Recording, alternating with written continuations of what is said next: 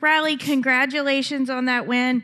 A really impressive last lap by all three of you in contention. Just take us through those final laps from your vantage point and really kind of where you made the move to take home the win. Yeah, well, thank you. That was impressive. I impressed myself. I was proud of that drive right there. I don't remember. I got off turn 4, and I was probably about a second and a half behind the 00, and I knew I was better than him. I just had an inch towards him. And there for a second, about 4 to go, I didn't think I was going to get it. I just thought I was getting tight, and it was going to be tough. And then 3 to go, I made a big jump on him in a gain. I was like, okay, we got a shot at it. And then coming to 2 to go, I got to his inside off of 4, and I had the momentum, and I was like, okay, cool, well, we got it. And then he said bottom of 3, and I was like, what in the world? What do you mean? And I look in my mirror, and the 20's just got a ginormous run up the top, and I was like, oh.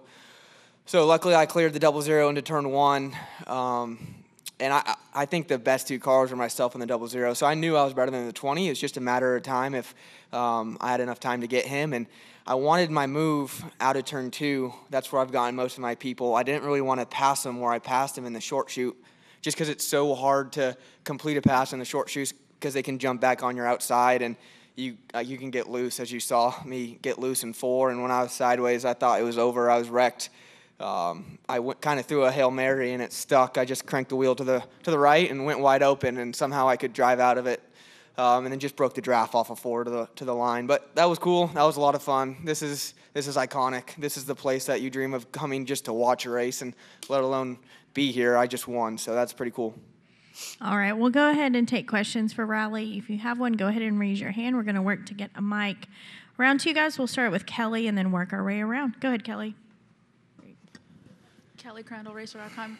Riley, speaking of the last lap, the move you made on Eric, have you seen it yet of how sideways you were? And can you just describe that feeling, making contact with him and how sideways you were through the corner to complete the pass? Yeah, the biggest thing is my center roll speed. If I tell you right there, I rolled to him so fast in 3, and I actually rolled too fast. I didn't want to pass him in the short chute. I wanted him off of 4.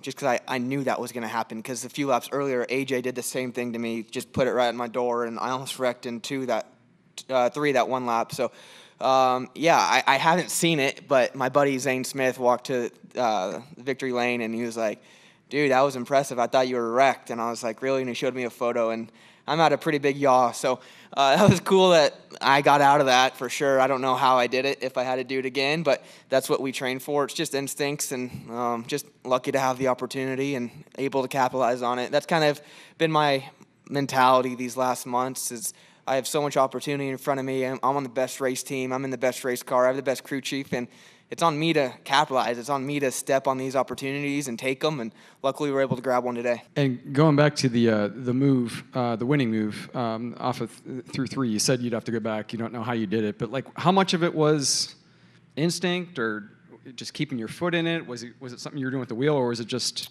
you just hoped for the best and just held it to the floor? I mean, I think it's a little bit of everything, right, Nate? I knew how much faster I could roll the center than the 20. I drove to him all day. I was like, the center is not going to be the issue. It's about putting my run where I want my run, and I failed at that. I wanted my run in the center of 4, and I got it in 3. But then when I got to his bumper and got him loose, I couldn't check out of the gas because I knew the 00 was about 4 back. And so if I lifted off of 3 to try to build my run back up, I didn't think I was going to get my run back in 4. And I think the 00 was going to capitalize on me. So when I just rolled so fast through 3 that I had to make that move. And, we kind of touched on entry, got me really loose. And I just drove out of it. And I was like, it's for the Brickyard. And I just went wide open. And I'm so thankful that we have the restrictor plate on it, because I don't think it would have stuck if we were unlimited power.